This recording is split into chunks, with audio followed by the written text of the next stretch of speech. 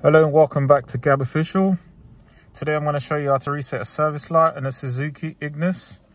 First of all, what you need to do is have the ignition on. As you can see, they've got a info button. You're going to hold on to the info button. And as you can see, it says set in mode.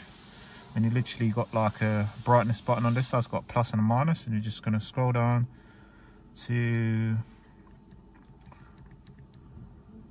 oil change, as you can see right there.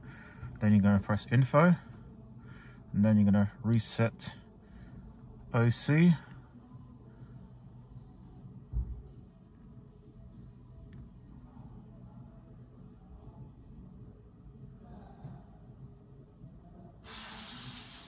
as you can see, successful.